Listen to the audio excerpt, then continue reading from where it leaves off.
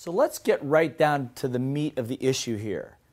How would you like to have a couple of techniques, little voice mastery techniques, to control that chatter between your ears so that when it comes up, you're in control rather than letting it control you?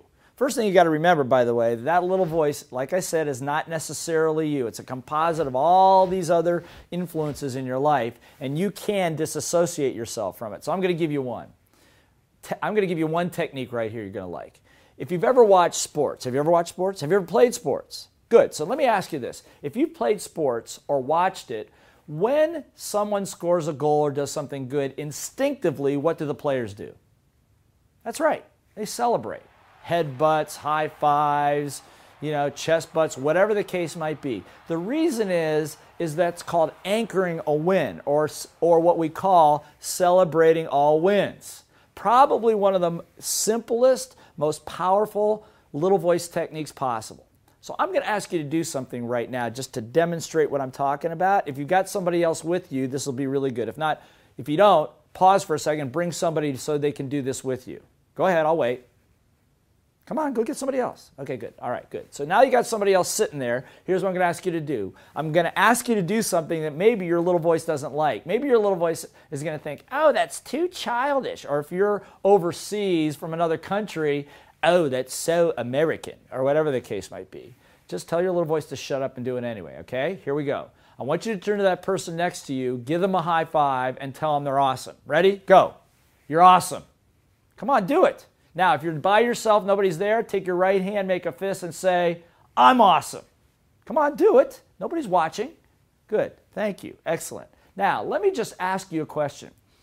When you gave the high five, what happened to the level of energy in you and around you?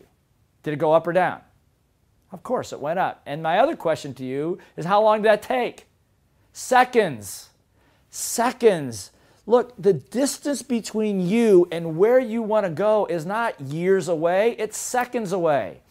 We do programs where I teach people sales, and we do entrepreneurship and presentation. I've had people generate $35,000 in sales in 10 minutes.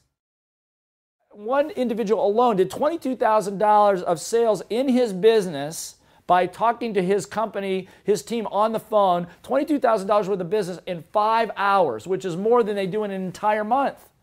Now you're thinking to yourself, your little voice is now going, well, how is that possible?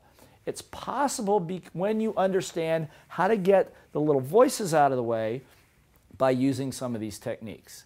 Let me give you another couple examples here. So from now on, by the way, celebrate all wins. Whenever you get a win, whenever somebody else gets a win, high five them, anchor it with a fist and say yes. Probably the most important thing you can do, because the energy goes which way? Up or down?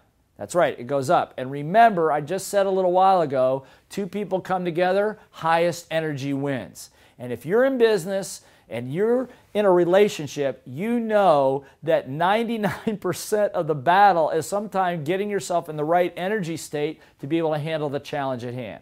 So celebrate all wins, okay? Give yourself another high five, or give the person next to you a high five, say you're awesome. All right, good.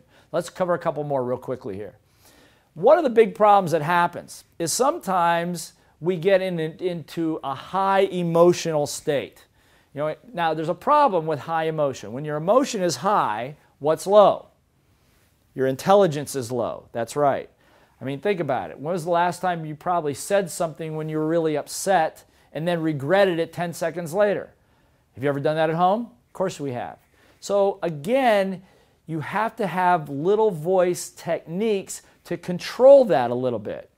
Little voice techniques like, how do I want to feel right now? How to handle an objection properly so that I can stay present. How to be able to shift my mood level instantly so that I'm not affected by those things that are around me. As a matter of fact, we will be talking about some of these other techniques about how to retain your authenticity, how to retain your control of a situation no matter what your emotions are doing. So stay tuned for more of that.